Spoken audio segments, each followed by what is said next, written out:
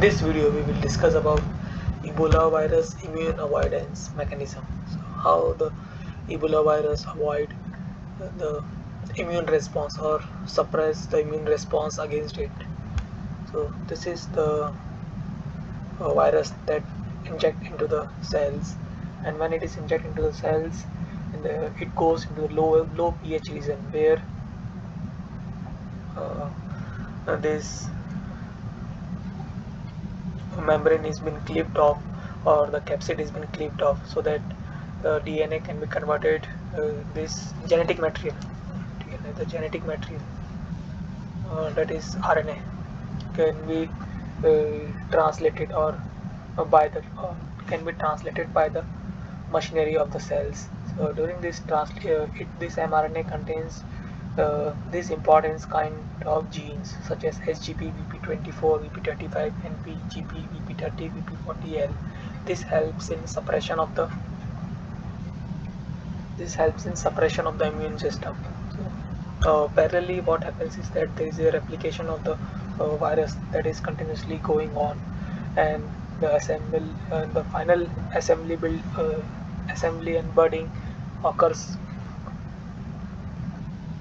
and the virus will secrete it outside the cells. During the secretions, the SGP is also been secreted. So what this SGP does is it will prevent the antibody that is generated against the GP by uh, binding to the receptors of this GP antibody, so that the actual virus will does not get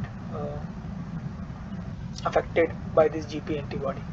Another way by which it suppresses the immune system is that the RNAi that usually suppress the or gene expression, or it acts as the gene silencing.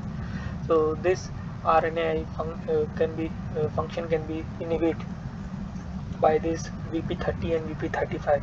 It will prevent the gene silencing of the cells that is usually been initiated whenever the cell is in a abnormal condition, and cell gets in abnormal condition whenever the virus starts to take over the host machinery.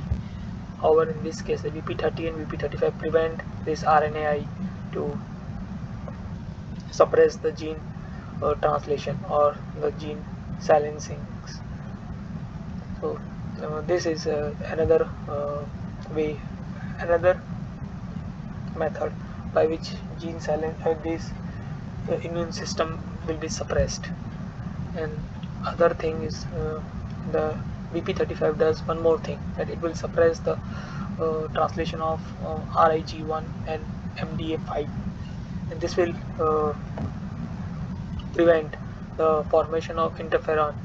And since this interferons formation will reduced, so it will give the probability of providing a immune signals to the other.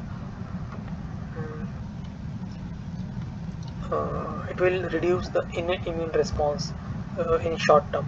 We can understand that. So the interferon production is reduced. So because of this, the other cells or immune system of the body will not be able to get information about the abnormalities that is going on within the cells. And other things that it does is that VP24 will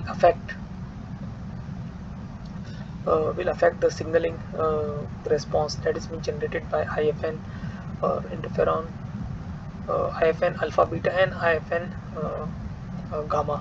So it will suppress this signal, so immune response because of these signals will also get suppressed. And another thing that VP24 does is it will affect the interaction of cells, or we can say antigen presentation of the cells with the T cells.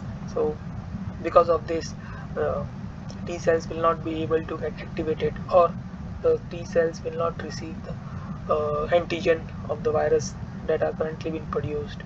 This will prevent the immune response that is being generated by the T cells. So these are the various ways by which Ebola virus will avoid the immune uh, mechanism or the immune response from the host. I hope you have understood some part of this thing. In order to understand this immune avoidance in details, you can go to the reference that has been provided in the description. Thank you for your time. That's all for this video.